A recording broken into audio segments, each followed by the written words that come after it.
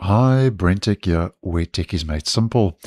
A couple of days ago, I let you know that Windows 11's snipping tool now lets you annotate on screen using new quick markup. I'll leave the video linked down below in the end screen, which means you can draw on your screen in real time, called live annotation. And now it seems that Microsoft is giving snipping tool a lot of attention because there are two more new features that have rolled out in the snipping tool in the stable version of Windows 11.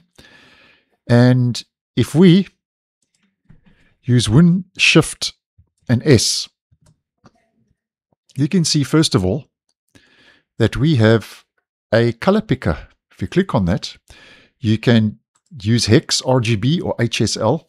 As far as I know, I think hex is the default, so I'm going to stay with default. And then you can move around on your screen, and you can choose a color, click on that, and that's colored copied, and that's copied to your clipboard, which you can then use at a later stage, which I think is a nice move. And now if we head back to the app, you'll see that there is a text extractor. Now the text extractor, OCR, optical character recognition, was only available when you used to take a screenshot, and then in your markup and your editing, you could then capture and extract text from the actual screenshot.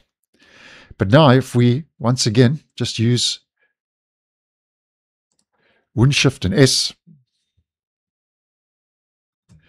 you'll see next to the color picker we now have the OCR text extractor. So if we just quickly click on the OCR and then we just select some text, there we go, and that just takes a second, and there we go. So you can automatically copy text, remove line breaks if required.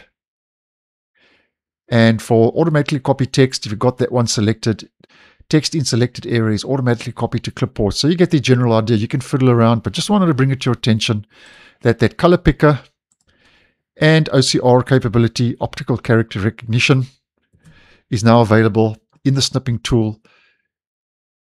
And I can't confirm if this has rolled out with a recent update or if it's a server-side update. But nonetheless, just make sure your snipping tool's up to date, and there's a good chance you could get your hands on those two new features over and above, as I posted a couple of days ago, that live annotation feature. So thanks for watching, and I'll see you in the next one.